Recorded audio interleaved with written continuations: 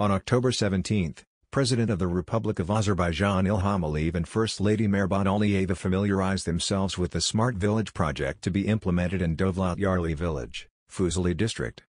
Minister of Agriculture Inam Karimov informed the President and the First Lady of the project.